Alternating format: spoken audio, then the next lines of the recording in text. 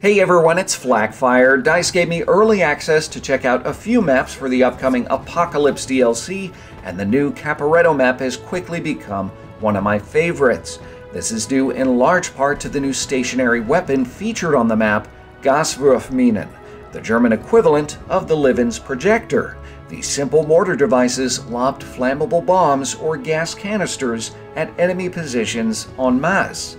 Such weapons made their debut in 1916, with the British setting the fields of the Somme ablaze. The Germans employed hundreds of Gaswurfminen during the Battle of Caporetto in 1917, which played a key part in the collapse of the Italian army in that sector. As a result, it's not at all surprising to see DICE add the new weapons on the new Caporetto map.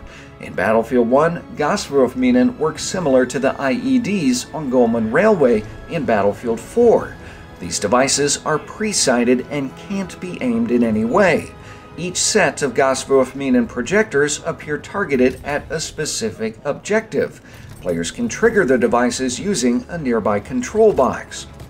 Almost 24 gas canisters are then launched at the predetermined point, useful if your team is launching an attack on that objective.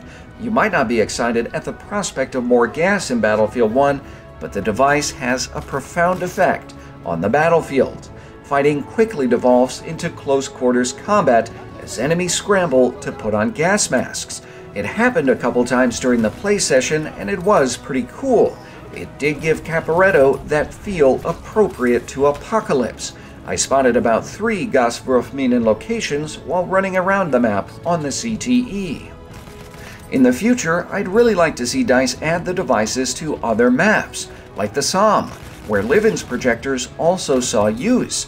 The weapon was also used at another potential map location, Messines Ridge, in 1917. I've always been a fan of map interactivity, and the Gaswurfminen scratches that itch. If you're not a fan of more gas in Battlefield 1, I don't think it's out of the question for DICE to add an incendiary version. So, what are your thoughts on Gaswurfminen? Are there any other stationary weapons you'd like to see in Apocalypse? Tell me in the comments. If you enjoyed this video, leave a like, share on social media like Facebook and Twitter, and make sure to hit subscribe. Thanks for watching.